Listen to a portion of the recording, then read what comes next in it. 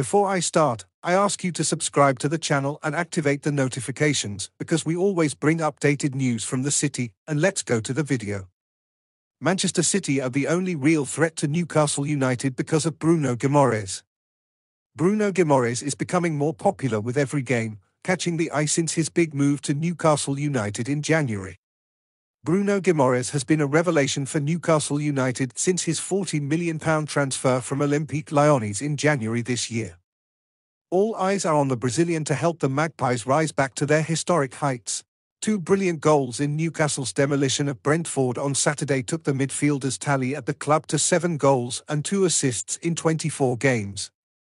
Now, according to the Daily Mail, Manchester City are the most realistic threat to prise the 24-year-old away from Tyneside.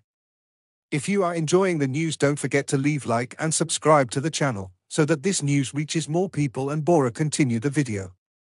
Guimaraes is considered the perfect player for a Pep Guardiola system and seems to be the only possibility if other Premier League clubs came asking for the Brazilian signature.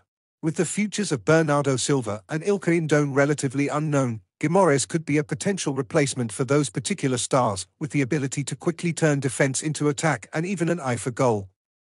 It appears, however, that Newcastle would not be under pressure to sell their newly won asset, with the acquisition proving positive in attracting rising superstars. With no break clause at the player's request, Manchester City may have to offer a lot if they want to sign Guimaraes. And you fan, what do you think of this signing? Would it be a good name for Manchester City? Leave your opinion in the comments and don't forget to subscribe to receive more updated City news, and until the next video.